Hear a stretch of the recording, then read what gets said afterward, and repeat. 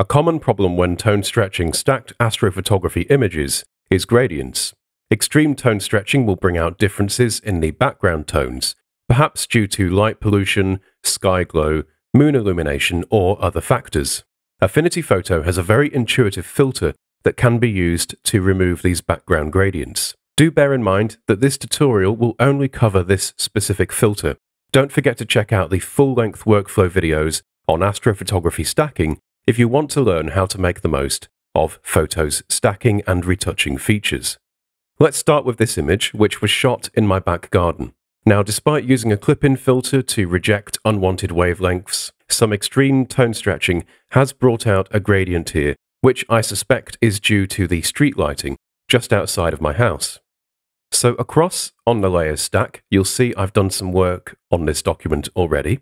What we now need to do is go to Layer and Merge Visible. This will create a merged pixel layer of the layer work so far. Then I'll just rename this to stay organized. So on our pixel layer, we now want to apply the Remove Background filter found under the Filters menu and the Astrophotography category. So how this filter works is that you are presented with one sampler node to begin with, and I might just drag this to the top left corner. Try and pick an area where there is no star detail. Once the sampler is in place, you can now check Sample Color at Handle, and it will create the grey, red, green and blue color values by averaging the values around that sampler. So now to tackle our gradient in the bottom right corner, we want to zoom in, try and find a neutral area with no star detail, then single click again to create a second sampler node. Okay, so now if we just fit to screen using Command 0 on Mac or Control 0 on Windows, you'll see we have effectively neutralized our gradient. And to confirm this, we can do a quick split view comparison down here where we can see the before and the after. Now, because the background tones are being subtracted to pure black, we might not find this very visually pleasing. So we can start to raise the output black level using this slider here until we start to lift these tones particularly away from pure black. So we can just find a value that works without washing out the entire image. And once we're happy, we can just click Apply. And that's basically all there is to it. My advice would be to only add in samplers where you actually need them. If you start adding in additional samplers, just for the sake of trying to cover all four corners, you may actually introduce unwanted gradients. I can just get rid of this sampler node by using Delete on the keyboard.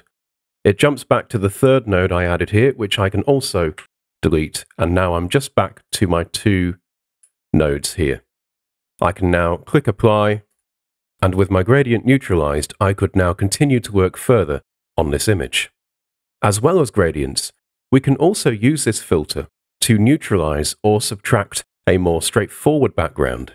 We may sometimes want to do this instead of using techniques like a channel mixer adjustment to balance the red, green and blue channels, because doing so might lose interesting detail in the deep sky objects themselves, especially if you're working with a modified camera body to expose more hydrogen alpha signal, for example. So once again, we will go to Layer and Merge Visible.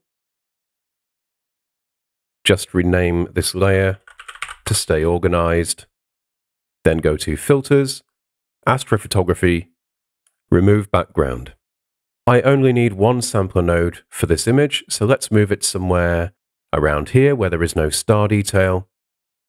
Check Sample Color at Handle, then raise the output black level until we just start to lift those tones away from pure black, like so, and click Apply.